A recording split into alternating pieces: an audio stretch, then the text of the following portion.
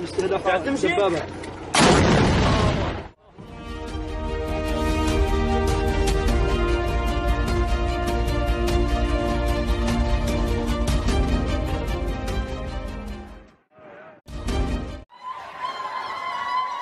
2021, just like the previous year, the majority of holiday season shopping will likely be done online, say experts. The ease of online shopping is one pandemic lesson.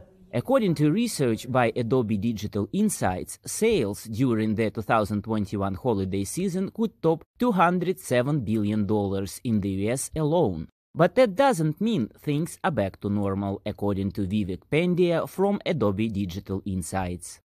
But because of the pandemic and because of these global supply chain issues, we're seeing prices kind of come into the season about 3% higher than what we've seen in the past.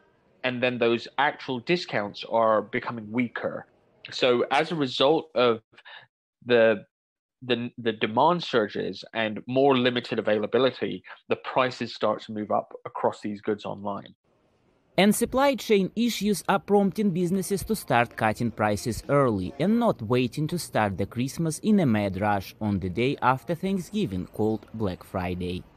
Retailers don't necessarily want there to be a mad rush of orders placed right before, the Christmas holiday, for example, because they might not be able to fulfill those kinds of orders. So it's in their best interest to kind of shift demand earlier.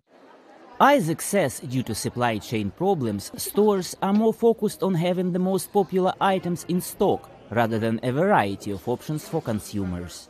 Consumer psychologist Dana Hoffman says holiday shoppers may be disappointed. I think many people in the United States, anyway, have this attitude that, it's kind of normal. We're back to normal. And they're going to expect that kind of normalcy maybe when they go online. I think retailers need to get ready for the onslaught of returns. So maybe more than any other time, I think there's that frustration is going to turn into a lot of disappointment. Online shopping has also changed the concept of holiday shopping on Black Friday, the day after Thanksgiving. In the past, it was Cyber Monday, right? Black Friday, Cyber Monday. Now it's this holiday shopping. It's like Cyber November. It's Black November. There's a lack of CDL, commercial driving licensed individuals. So there's a definite labor shortage of those individuals. There's a massive labor shortage of retailers.